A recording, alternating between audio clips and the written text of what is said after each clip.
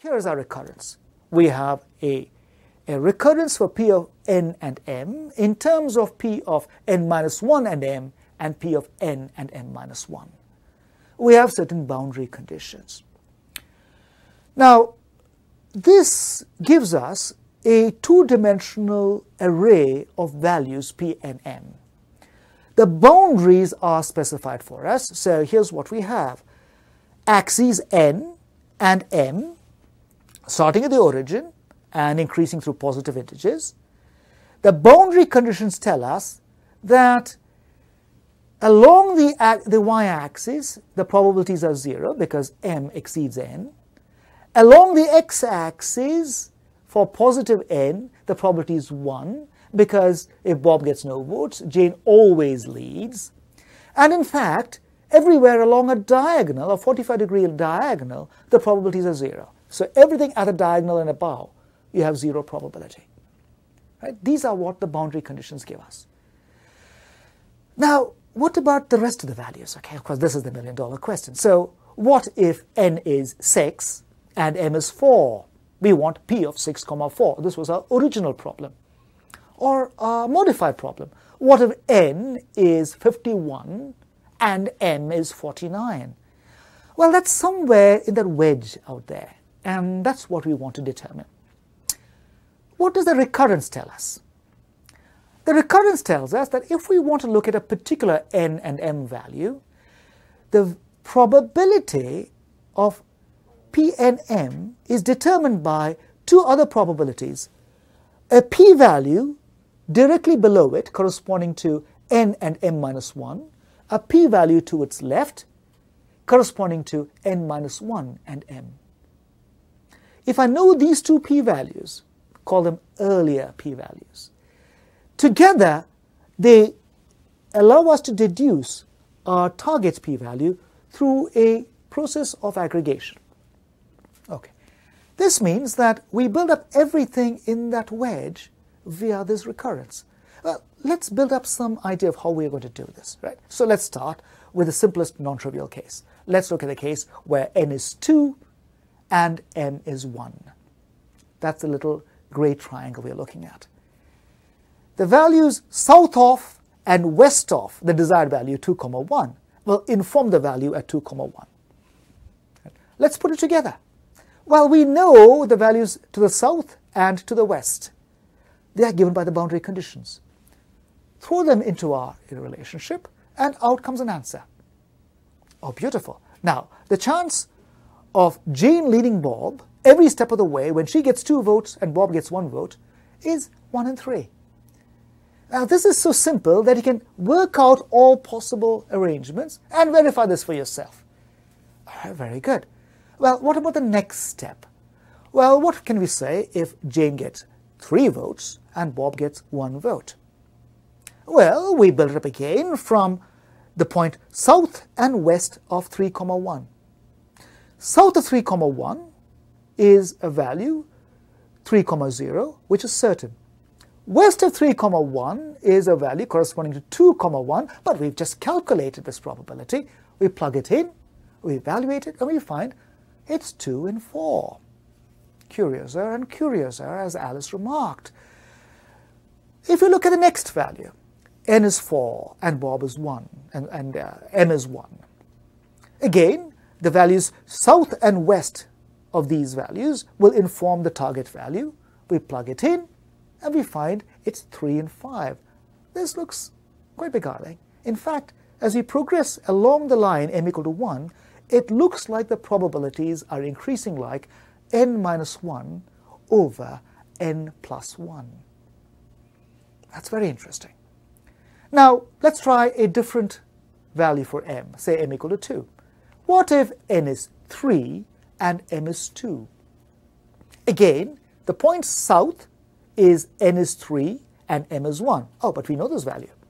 The point to the west is n is 2 and m is 2. Oh, but we know this value as well. Plug it in, and we now have a new probability, 1 in 5. What about the point 4, 2? Jane gets 4 votes, Bob gets 2 votes. Go through the same process. We now find it's 2 in 6. Now we can see we have a systematic process. We can populate for any m value, all values for n, then keep doing this until we fill up everything in that wedge, going on as far as we need to. And if we do that, we end up with this array of values. Now, at least at this level, we have a numerical method of getting to any n m value.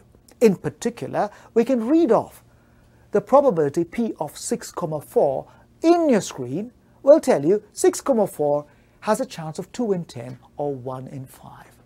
There's a 20% chance that in the original problem, Jane will lead Bob every step of the way. She gets 6 votes, Bob gets 4 votes. What about 51,49? Well, we're going to have to go far enough along this wedge till we get to 51,49.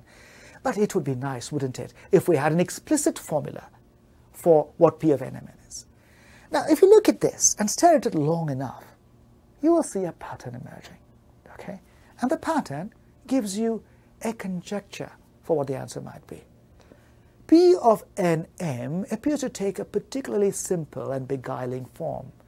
The ratio of n minus m to n plus m when n is bigger than m. Of course, one shouldn't believe a formula just because it appears on screen or in a book.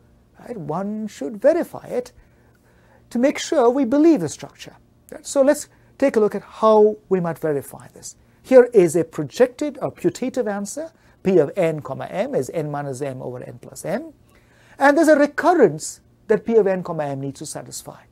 To verify it, let us see if the left-hand side is in fact equal to the right-hand side.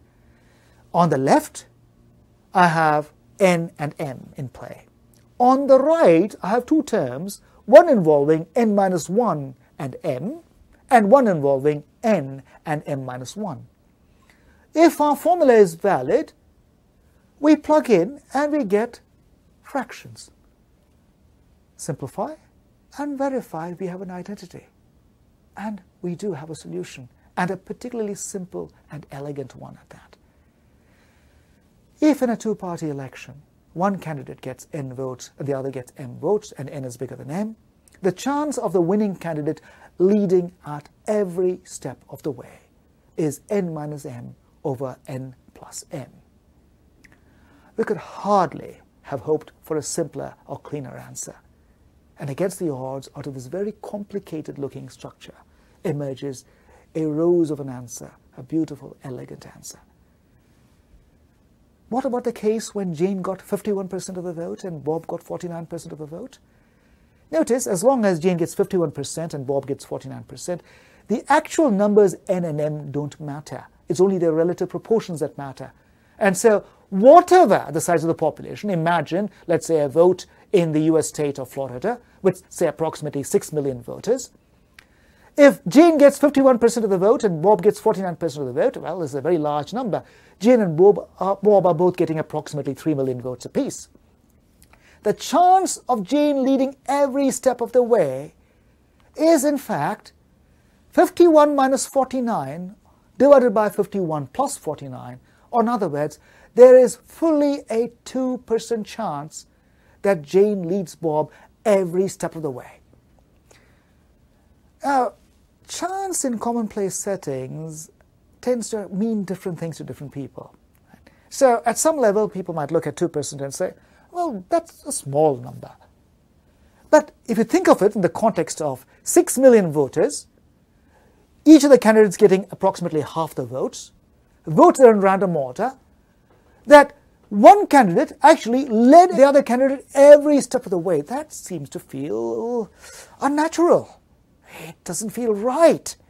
Right? Or to put it in context, if in 50 states in a country, the 50 states of the United States, for example, you had contentious elections where one party led the other by 51 to 49 in each of the 50 states. In many of the states, of course, the running count would go all directions, ultimately with one party triumphing.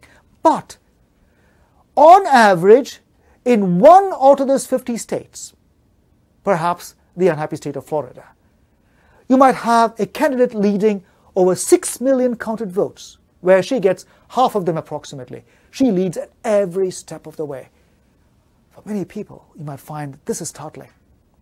Okay. And this is again illustrative of the fact that chance has got unexpected wells of possibility, places where intuition is not sufficient to get at the underlying ground truth.